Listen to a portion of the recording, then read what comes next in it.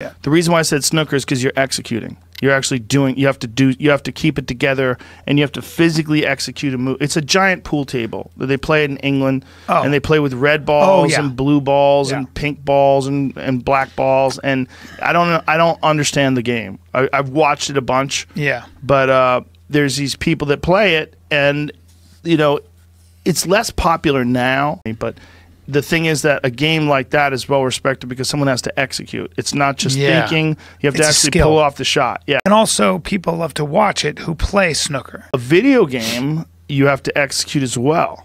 But it doesn't seem like you're doing it because you're not physically, you're just moving your hands around and moving a keyboard, and it doesn't seem like it's as skillful, but it is. Yeah.